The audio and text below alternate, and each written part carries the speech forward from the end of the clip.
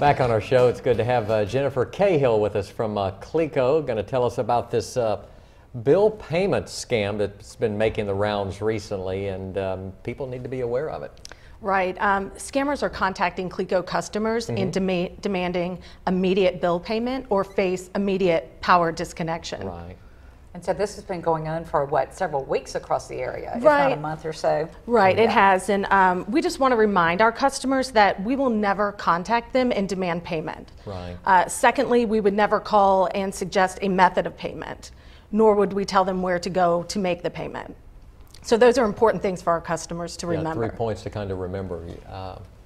And you know, it's nice that your customers are becoming more and more savvy to the scammers, because they are trying to scam people, obviously, out of their money in any imaginable way that they can. Right, and they're always kind of one step ahead. So, and like you said, they've become very creative, very sophisticated. So it's important for our customers to remember that if they receive a call that they believe to be fraudulent, to simply hang up.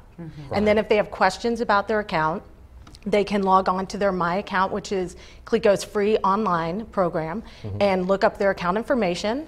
They can call a Cleco service representative, or they can visit a service center to get the most up-to-date information on their account. But I'll tell you, another really important thing is to report this information. Obviously, it was reported to Cleco, so then in turn, you know how to go out and tell the community, this is going on, we know this is going on, beware. Right, and we're working with the law enforcement officials, and we work with them consistently, so it's on an ongoing basis. So, but we try to get ahead of it, and just try to consistently remind our customers to be aware, because again, they're creative.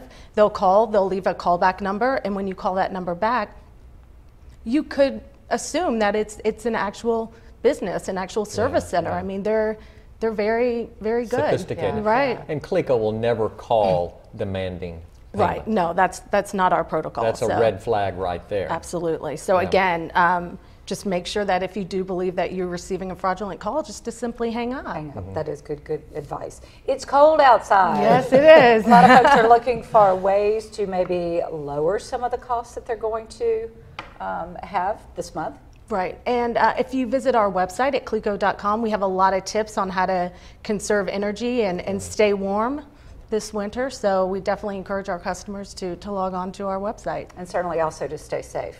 Absolutely. Yeah.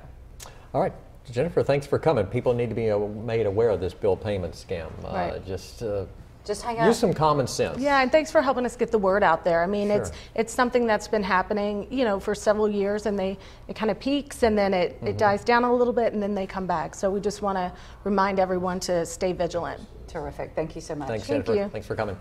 More to come. We're going to visit with Doug Gann in just a minute, but first, our community calendar.